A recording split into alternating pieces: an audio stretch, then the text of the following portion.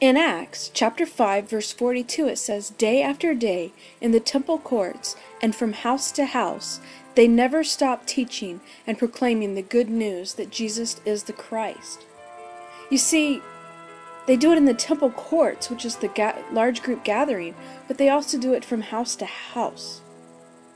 House to house is small groups. By doing small groups, we are doing what the first generation church did, to reach those in their community with the good news of Jesus, who is the Christ.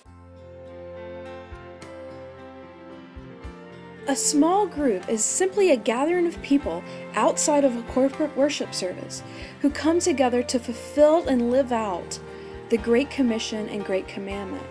The Great Commandment says, "Therefore go and make disciples of all nations, baptizing them in the name of the Father, and of the Son, and of the Holy Spirit, and teaching them to obey everything that I have commanded you." And the Great Commission says, "Love the Lord your God with all your heart, and with all your soul, and with all your mind. Love your neighbor as yourself." In small groups, we break down these scriptures into 5 essential and unique purposes. They are worship, fellowship, discipleship, ministry, and evangelism. Each of these are present within a small group. Blessed be your name.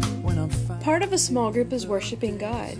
We can worship God in several ways. Just to name a few, we can sing, sit and reflect to worship music, spend extended time in prayer, or celebrate the Lord's Supper together.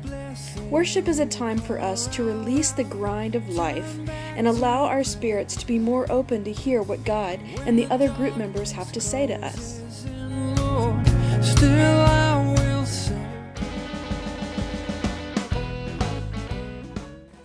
A small group needs to be a place where it's safe to share about your lives.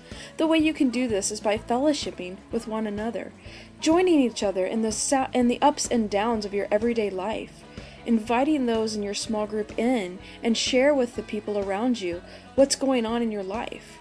Fellowship is a huge part to feeling comfortable in a small group.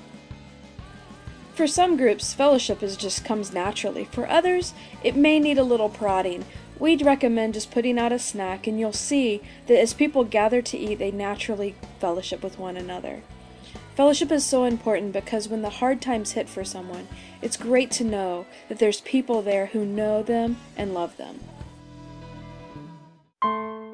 The Bible tells us how God wants us to respond to life's difficult situations. In a small group, we can dig into what the Bible is telling us, either by direct Bible study or studying other books or studies that are biblically based.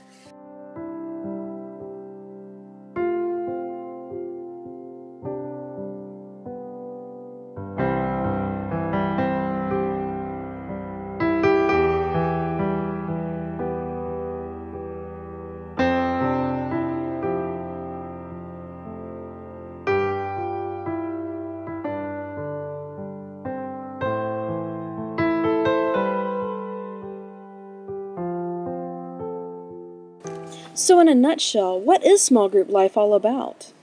We call it doing life together.